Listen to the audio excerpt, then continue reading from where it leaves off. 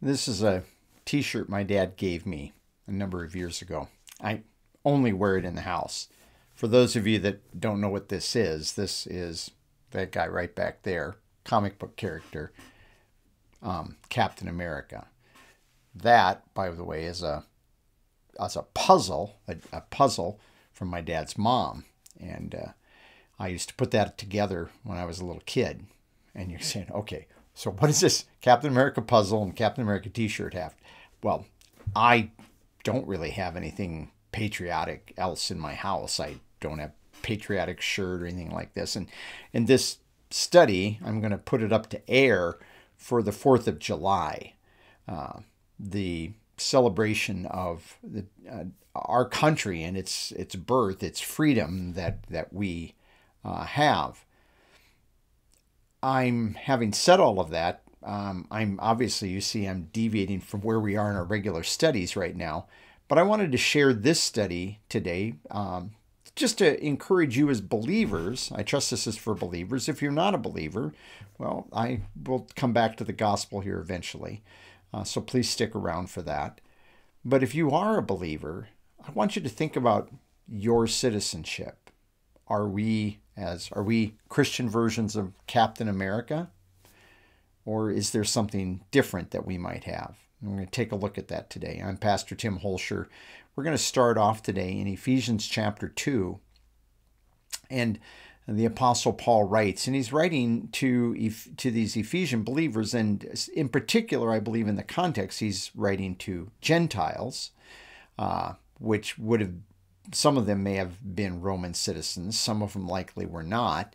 But verse 19 of chapter 2, so then you are no longer strangers and aliens, but you are fellow citizens of the saints and of God's household, and being built on a foundation from the apostles and prophets. The point being, these people did not, going into earlier context, did not have a contact with God. They did not have a relationship with the people of God. They were strangers. Those two terms, strangers and aliens, are really ways of saying you were non-citizens with regard to the people of Israel. Now, Paul is not going to tell them that they have been made part of Israel. That's a whole other study. But they are now citizens of this household of God, a household in which God's taken Jews and Gentiles and put them together in something different than the nation of Israel. I realize that's not popular within mainstream evangelicalism, but I don't believe that church believers, Gentiles or Jews today, really are part of the people of Israel. But the main point, we're strangers and aliens out there in the world, but we're not when we're in Christ. And Peter likewise writes, 1 Peter chapter 2, verse 11, Beloved, I urge or I encourage you as aliens and strangers. In other words, those people who you're living someplace, but it's not your home. It's not where you have your citizenship. That's what the idea is. And he's going to tell them a number of things in the context that he says that they should do. Some of those things, if we were to go on down in this context, that he's going to say you should think about doing these things is you should watch your conduct so that where they slander you as evildoers, they can observe your good conduct. And then he tells them in verse 13 to submit for the Lord's sake to every human institution, to kings, to those authorities, governors over them. Just said submit to them. And this goes back to the fact this isn't really your home. In fact, Paul says in Philippians chapter 3, and I come back to this passage many times, where he says our citizenship is in heaven, and this is literally a plural, in heavens, from which we eagerly wait for a Savior, the Lord Jesus Christ. Our citizenship, our politics, that's where they are. If he says our citizenship is in heaven, he doesn't say we have a citizenship in heaven. He says our citizenship is in heaven. Now, there's many Christians that say we have dual citizenship. We're citizens of this earth and we're citizens of heaven. Therefore, we have rights with regard to heaven and rights with regard to earth. But Peter just indicated back here, no, he's writing to aliens and strangers, people that are not citizens. And he's not just saying that and some people are going to say that Peter's writing to Jewish believers that are dispersed, and they take the expression dispersion back in 1:1 to refer only to the dispersion of Israel. And therefore they come here and they say, well, you Jews now, or you're no longer in Judea, you're not in that land. And so now you're aliens and strangers. But I believe that if you understand that Peter's writing to a broader audience than that, which I really believe he is. And there's a number of reasons we could demonstrate that, but it's not our point here today. That I think that what he's really saying is we as believers, we really aren't at home here. This world is not our home. In fact, there's a whole very interesting study in the book of Revelation where we are contrasted to those people that are called earth dwellers, those who are settled down at home on earth. And it's a one-word expression.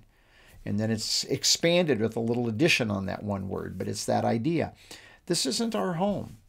And it's a hard thing for us to stop and think about that this is not our home. Now, when we talk about our citizenship, there are two passages in the New Testament in which Paul references his Roman citizenship. And people use these to say, well, look at Paul looked at himself as a citizen of the world. But I would point out, number one, Philippians is written after both of these events. And I believe that there's a reason that Paul's going to do these. One of those is wrong, and one of those is, we would say, is kind and caring.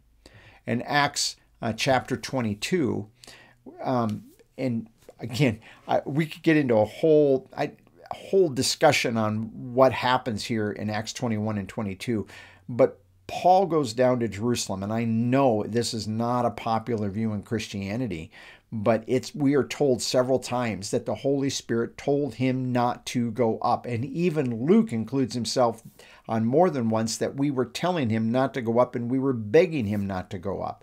But Paul persists in doing this thing that the Holy Spirit, as well as other believers and even prophets that the Holy Spirit sends to him, tells him not to do. He persists in doing it. Gets himself in trouble by, I really think, compromising, trying to win over these Jewish Christians that he's okay, instead of really telling them what they needed to hear, which is, we're not under the law anymore.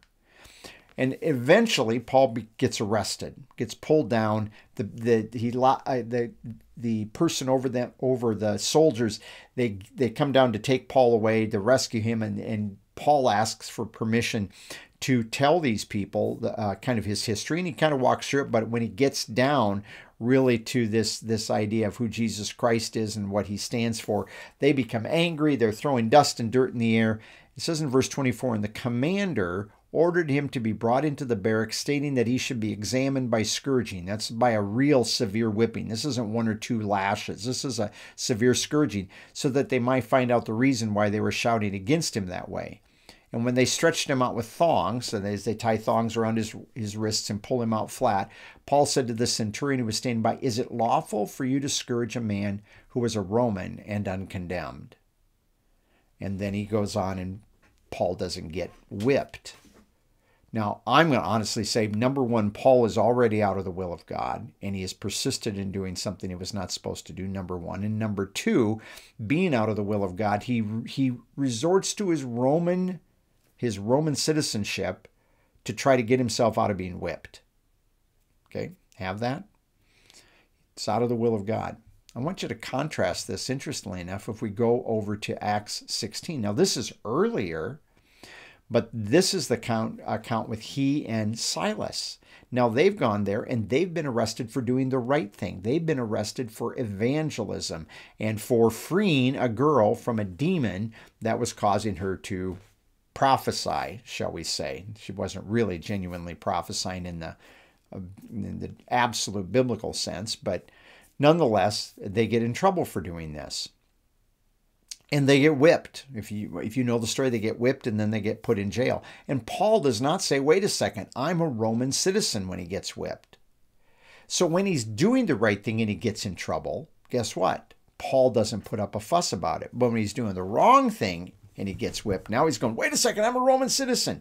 Now he is in this context going to refer to his Roman citizenship, but it's after the whipping, after being thrown into jail, and after God has divinely provided the ability for Paul to be released from prison through an earthquake and a series of events.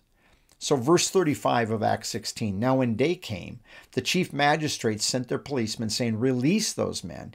And the jailer reported these words to Paul saying, the chief magistrates have sent to release you. Therefore come out now and go away in peace.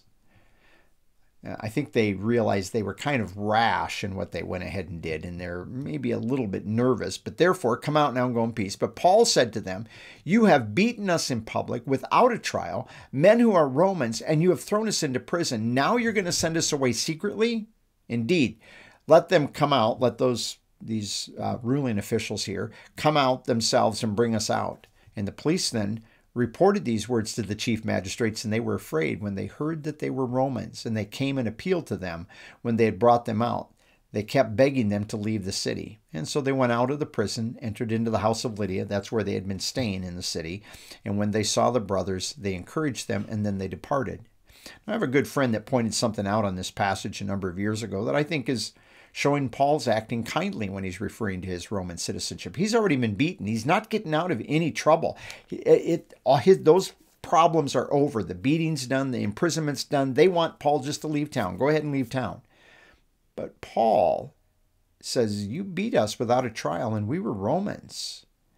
And I believe, and this is what my friend suggests, and this is just a suggestion, but I would suggest to you that he's doing this maybe on behalf of these believers, because when he leaves their council, their group of the leaders, he actually goes to the house of Lydia and he sees the brothers. In other words, he did this to try to say, if I leave town now, just as is, how do I know that there's not going to be repercussions for these people? But if these people know that I'm a Roman citizen, at least maybe there'll be a little fear of the government put into them, and hopefully they won't give these people any undue trouble. Now, it's just a suggestion. I realize I don't have a verse that says this is exactly why Paul does this here, but we realize here Paul has done nothing wrong. Unlike Acts 21 and 22, where Paul calls on his citizenship, and he does it to get out of being whipped, but he does it only after he was already warned not to go. Now, all of that to say, when we're talking here about this, is that you and I really do not possess citizenship on this earth. I have a voter card. I just was cleaning out some things in my headboard the other day, and I've got my voter card sitting in there with my Red Cross card, and I'm looking at these things, and I'm going, I put it in a box there so I know where it is. So the government of the United States considers me to be a citizen of the United States. The state that I live in considers that. The county that I live in considers that. I have the opportunity to vote here. The city that I'm in, I get a ballot that's with regard to things that take place here in my city. They all consider me a citizen on various levels. But I remind myself, this is not my home. My citizenship is in heaven. Having said all this, the 4th of July, should we as Christians just, United States, we're not citizens of this? Well, I remind myself of that so I don't get too tied to this stuff. But there's a statement that Paul tells us in 1 Timothy 2. And he says, I encourage, first of all, that supplication, or entreaties, as they have here in the NASB, and prayers or worship, and then intercession and thanks should be made on behalf of all men, on behalf of kings, and all those that are over, and those that are in leadership, in order that we might lead a quiet and peaceful life. The point being is that the way you respond to this world system and the government, and many Christians have been under government systems that are very antagonistic towards believers in Christianity. Our culture sometimes really appears that it is becoming increasingly that way. And we talk to God about it. We don't write letters. We don't go out and picket. We don't go out and yell at the world. We talk to God. But notice in here, and thanksgiving. And thanksgiving. I honestly have to say, this wasn't something that was true for them, but I can say it's true for me. I go to bed at night, I put my head on my pillow, and I don't worry about the fact that the nation to the north of me is going to come rolling down over the hills and trying to conquer us. I don't generally worry that we're going to have roving bands of bandits that are just going to be running all over. We live in a country that keeps order. And I don't normally worry that that the government's just going to show up at my door someday and take me away in handcuffs for having done anything that's not really wrong according to law. It's just contrary to what somebody might think. Take me away because I'm a Christian and I'm a pastor. No, I don't worry about those things. We actually have a certain degree of freedom in our country that I think we ought to be thankful for, that we can actually say things and speak freely. And speak freely mostly, I would say, about the Lord Jesus Christ, which brings me to something I told you at the beginning. If you've stuck it out this far and you are somebody that is not a believer in Jesus Christ, you could believe in him today. And today could be your day of freedom. Today could be the day you come to find genuine freedom. Freedom from the guilt of your sin. Freedom from the fear of death. Freedom for what will come in the future. We can actually be free from these things. And we can be free because Jesus Christ went to a cross and died on that cross for our sins. And he was buried and he rose again. And he didn't do it for us because we were great or good people. He did it because there was a demonstration of love to the Father. And he laid down his life in our place. And all you have to do is believe. You don't have to come join a church or get baptized or do a bunch of good works or give money to anybody. You just have to believe right where you are that he did it all. And you can enjoy real freedom. Freedom that even though we live in, what's the song? The land of the free? Even more freedom than that will ever promise or ever allow. And I hope you as a believer remember that. It's only in Christ, as we are citizens of heavens, that we have real, lasting, eternal freedom. Think about those things. Remember who you are in Christ today. Have a good day in the Lord, and thank you for joining me.